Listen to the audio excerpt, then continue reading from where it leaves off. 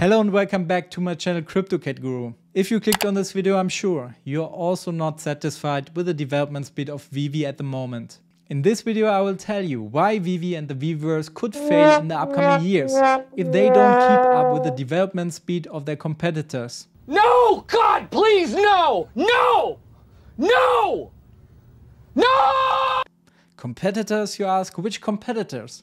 I will explain it to you in this video. I will also show you what one of the biggest e-whales at the moment in the space thinks about the IP collectibles at the moment. So stick with me until the end of the video. With that out of the way, let's dive right in, guys. Veve has promised a Ready Player One experience in 2020, which means that you will be able to use your collectibles in different experiences, games and metaverses. Until now, we have not yet seen anything of these promises come to life.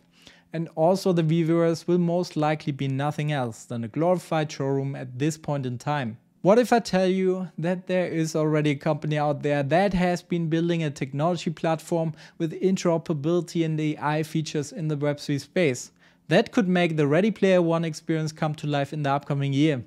This is the trailer for Open, our AAA metaverse gaming experience.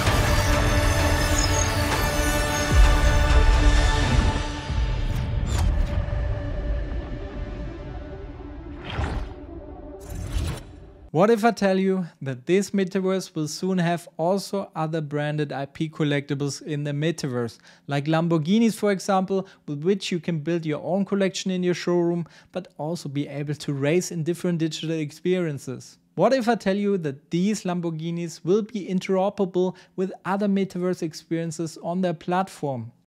Our goal is to create vehicles that you want to collect, but that are not disposable. So that are compatible with game after game after game, and you can bring them and you can improve them. And there's, rather than just playing a game, collecting all the cars and then waiting for the next release and having to go through from zero again. So you could be known for the car you're driving in the metaverse or the vehicle. Do you really think your digital collectibles on Veve will hold any value? Will your collectibles on Veve be still recognized in the Web3 space if the Veveverse is just boring and does not offer any utility to your collectibles? Readyverse is an ambitious project created by Readyverse Studios, aimed at developing a dynamic metaverse and AI platform, starting with bringing the Ready Player One franchise into the Web3 space. They have an exclusive partnership with Warner Bros. Discovery to bring the Ready Player One experience onto the Readyverse platform. Readyverse's mission is to provide creators and also entrepreneurs with the tools and AI features needed to build and enhance digital collectibles projects efficiently and affordably. Utility and interoperability is king in the space, and those companies that will offer the most immersive and open experience for the consumer will win in the end the race in the Web3 space. Readyverse has already worked over 6 years on their metaverse and AI features, and therefore has definitely an advantage over Veve and the Veveverse experience. I'm also following one of the biggest e-whales in the Web3 space. Let's listen in to what he thinks about IP branded collectibles like the one from Veve or HRO with no utility. I mean, they look really cool, but what do they do? Right? I mean, it's okay if they are digital collectibles for the sake of being digital collectibles, but what do they do? So, again, and the reason why I'm probably not gonna buy any of these is because it started like a while ago, right? It started like a while ago. What? What the fuck? Damn!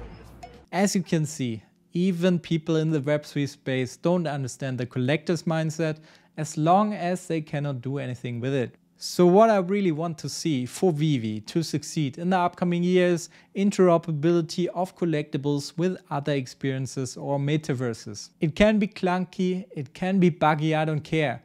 But this would prove that Veve is able to do interoperability and gamification. This could be as simple as a portal which is placed in your Veveverse showroom that leads you to an experience in Wilderworld, Readyverse or any other leading metaverse experience, where you will be able to use your collectibles. We don't need full interoperability on the blockchain at this stage, but we should be at least able to portal our 3D collectibles into other metaverse experiences where we can get more utility and gamified experiences. The easiest use case I could think of would be a racetrack in Wilderworld or Readyverse where we can race our Veve Lamborghinis on an existing racetrack. An MVP like this should definitely be realizable in a 1-year period. Remember, the experience does not need to be perfect. It just needs to show the willingness for gamified and open experiences with other metaverses. This means actually Veve does not have to build everything themselves in the Veveverse from scratch,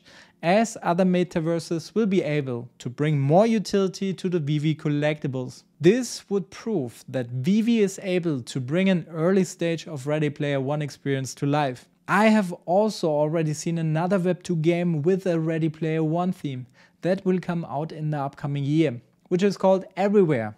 In this metaverse, you will be able to earn points by creating gamified shooter and racing experiences yourself. And here's a short glimpse into the trailer.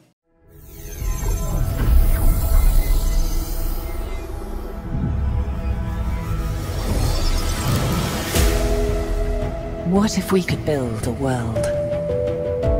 What would we do if we could start again?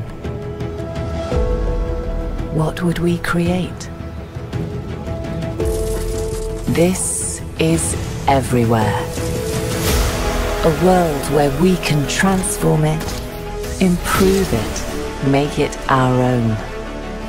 We are all architects of this new world, where our imagination is our only limit, and where our creations can come to life.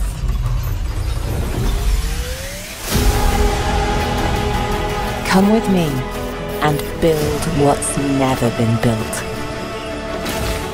Our reality, our friends, your imagination.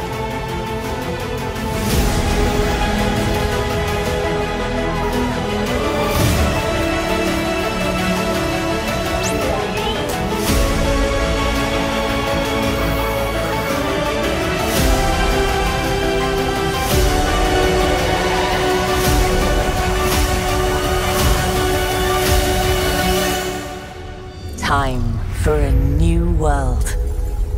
Let's build it together. So as you can see, the Ready Player One theme will hit hard in the upcoming years.